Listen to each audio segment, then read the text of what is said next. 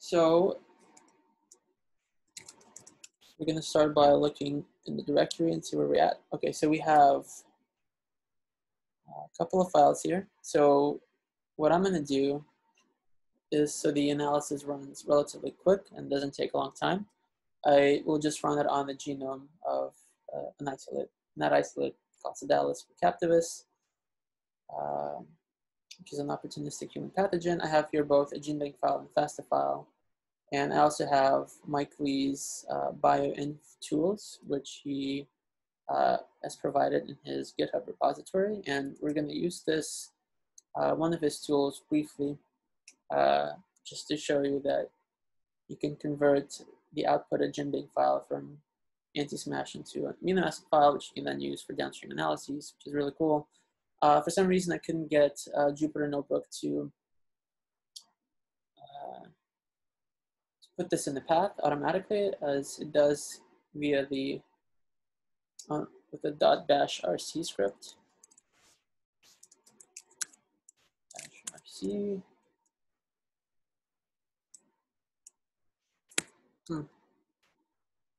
Put it in there in my GitHub repository. I don't know why it's not loading it with the updated version.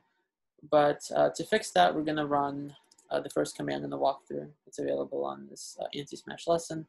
And we're going to paste this, and then put Bioinf tools into the path. So the script that we will want to run later on is bit genbank to AA6 and bit genbank to FASTA. Right, so if we go back a directory, we'll see that these tools are in fact in the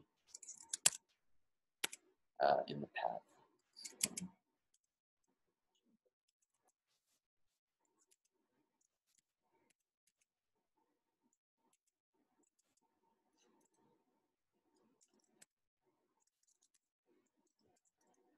There you go. It's a very simple script to use. But we're going to start by downloading the antiSMASH databases, which are required for the additional analyses that antiSMASH does. So we're going to click that. That shouldn't take very long. It's actually a very quick run.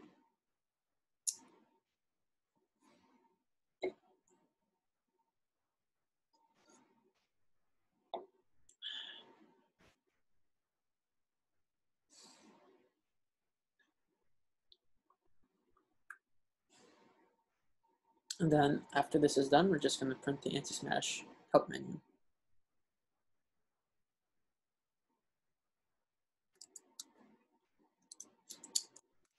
And that looks like this. All right, so it's pretty easy. There's a -- help show all option, which will allow you to show the full list of arguments, and we're going to run that later on. But first, I wanted to run it on, just run the simplest version of the command as possible, just to see what we get.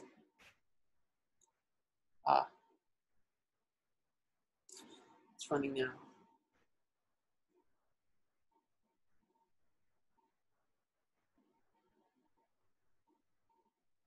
For the output options, you can name the directory that you want to output the results. You can name the HTML file that you get. You can add an HTML description. We're going to go over gene finding tool in a second. You can also provide a GFF3 file if you're providing a genome in a FASTA format. If you're providing just an assembly, you can either tell it to run Prodigal, or you can provide a GFF3 file. We're going to run it with these additional analyses in a second. But that's actually going to be the last thing we run, and I'm going to end the tutorial after that, because this actually takes about an hour to run with these analyses.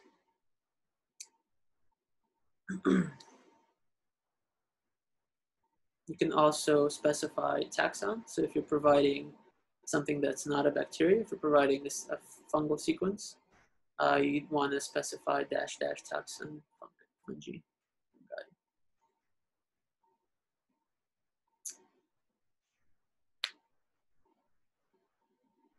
Okay, so it finished, and we're gonna see that it has written a file that's named after our input file, but it's a folder. So let us go into the folder and examine the output. So you get regions, and each region is a putative biosynthetic gene cluster. You also have the index.html. So if you click on this index.html file, not that, that will take us to a page. So it's actually doesn't show up well here in this notebook version, but if you download it, then you click on it, no, I guess it. Yeah. Well, anyway, you can examine the output this way. I thought there was a way to get it to look like the compact view. Let's see. I guess it's having trouble now loading these regions. Theoretically, it should present you with something that looks like this, which I showed in my presentation, but doesn't seem to be working right now.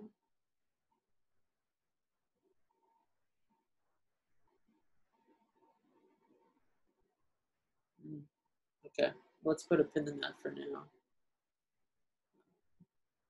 For me, I usually go with the GenBank output, and I just parse this with whatever downstream analyses that I want to use the files for. But theoretically, you should be able to get this to work. I'm just not sure why it's not working now. Okay, chalk it up to technical difficulties. Okay, well, we're going to move on with the tutorial. And we're going to provide it with a FASTA file. So if you want to provide it with FASTA file, which is essentially just a genome assembly, you can run the command like so, where you provide the genome sequence and you add a flag, -- gene finding tool, and you just tell it to use protocol. And it's actually going to give you the same exact results. Actually, it's going to give you a runtime error because the output directory, which is the default output directory, already has files in it, and it doesn't want to overwrite, which is actually a nice feature of this, just because I've definitely run things before where I've accidentally overwritten files. So what we're going to do is we're going to actually, instead of deleting, I'm going to move this to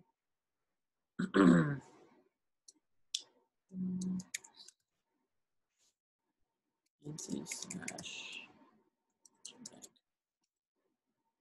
And we're going to rerun the command.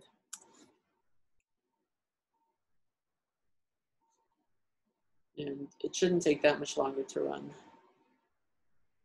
It'll take slightly longer because it's going to run protocol. Well, you get some nice links here at least that do work. It allows you to, takes you to an antiSMASH documentation page, which talk about the various, their syntax basically for biosynthetic gene clusters.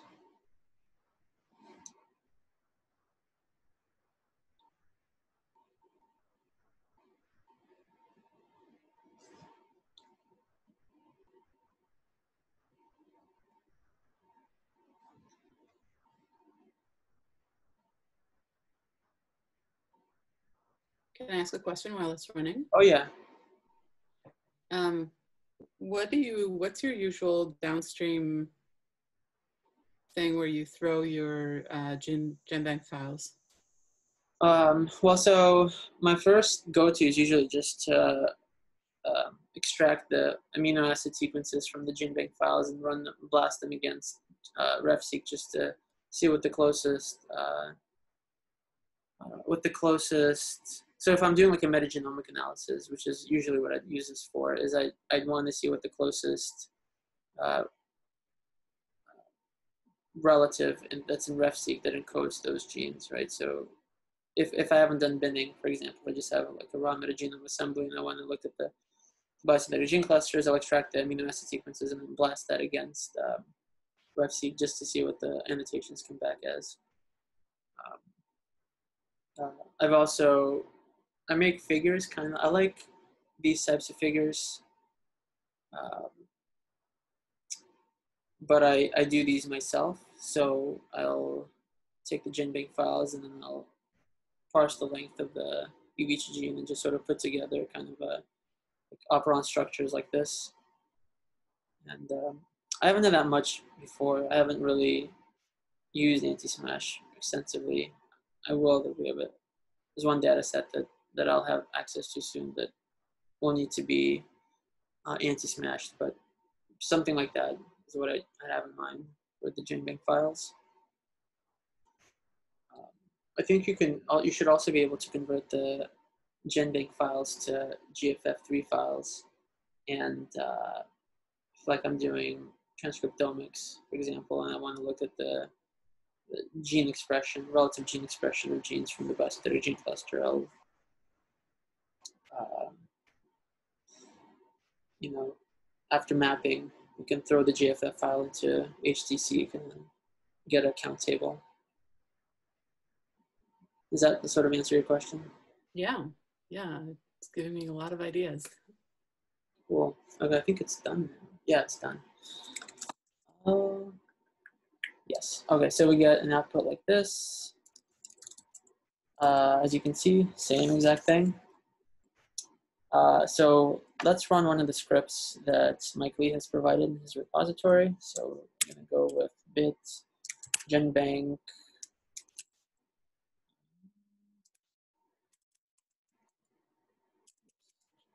bit genbank 2. Say we want to extract protein sequences from these GenBank files.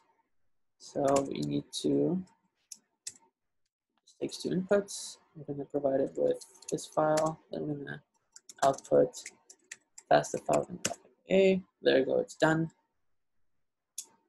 As you can see, created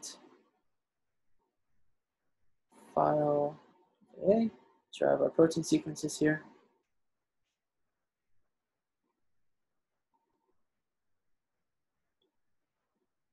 You can also just extract the whole region if you're interested in that. So I think this is run almost exactly the same,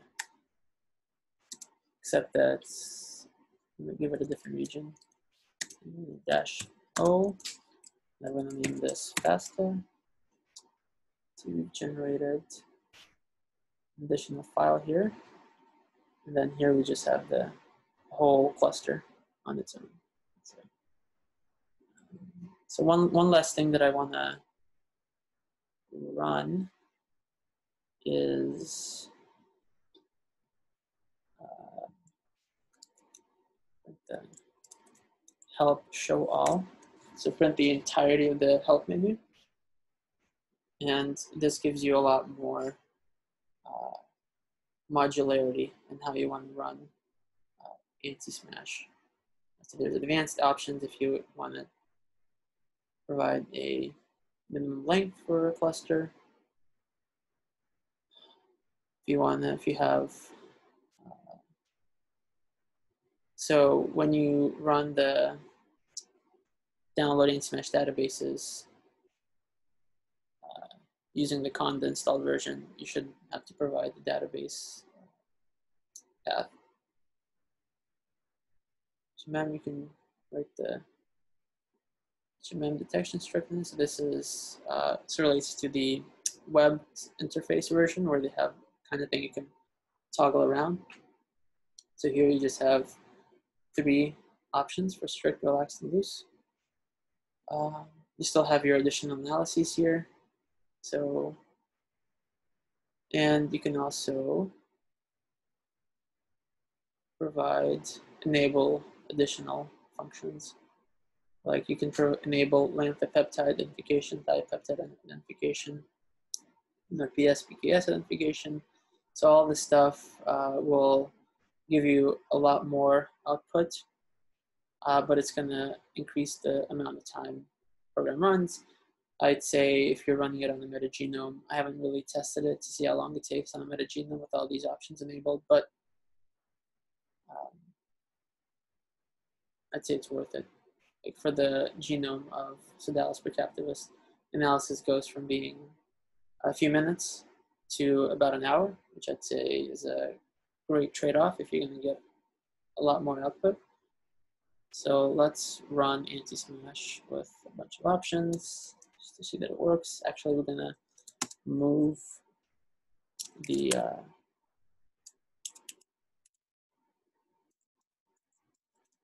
output directory so we can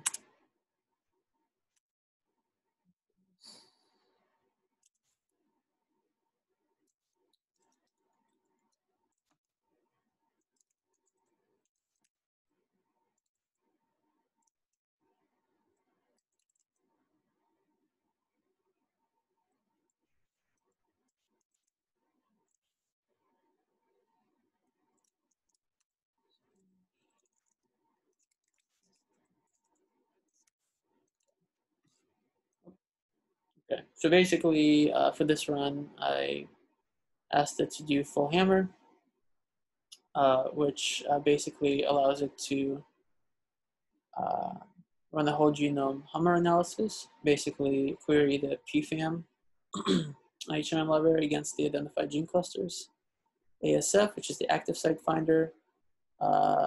Then it'll take the identified gene clusters and then blast them against the known clusters that have been identified previously from RefSeq. Cluster hammer, let's see what cluster hammer does. Cluster limited, hammer analysis. Actually, I don't remember what that does.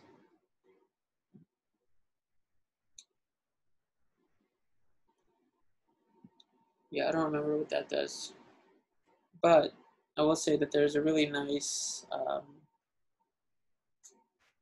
I can find it,